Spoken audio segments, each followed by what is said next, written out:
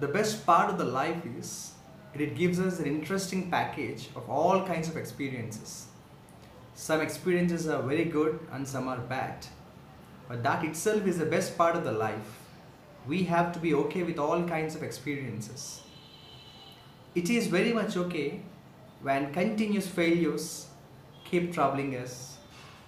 It is very much okay when the person whom we love the most, when the person whom we trust the most hurts us.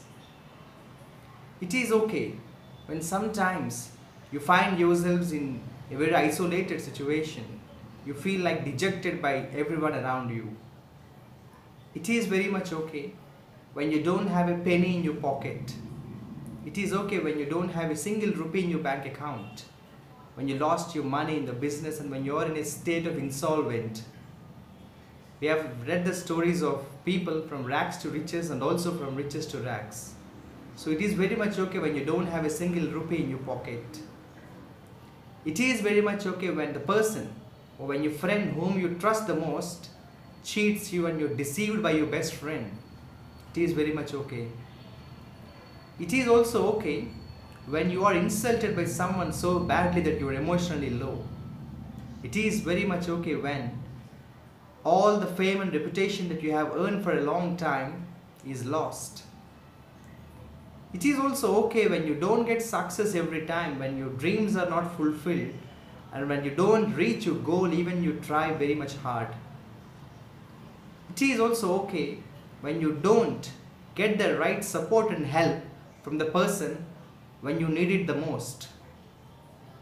It is also okay when your talent is not recognized properly or when your company doesn't really identify you as a special talented person or when you don't get promotion in your company.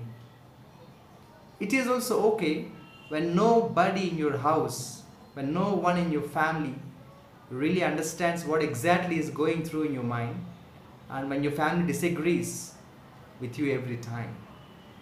It is okay in all these cases because when there are 100 reasons to be unhappy, there are also 100 reasons to be happy about.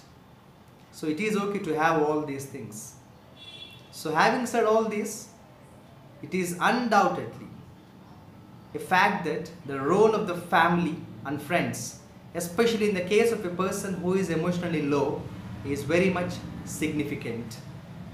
However, when there is a direct role of family and friends, there is also an indirect role of the society. Yes, also I have told you before, when the society is too much busy spreading negativity and hatred and violence, definitely will leave an impression especially on the people who are emotionally low. Here there is something that we need to really understand, the importance of empathy. Yes, the recent suicide of a film star, Sushant, has really reminded all of us to once again think of empathy. We all really have to be more and more empathetic towards the co-humans. Now that a famous popular film actor died, we all talk about empathy.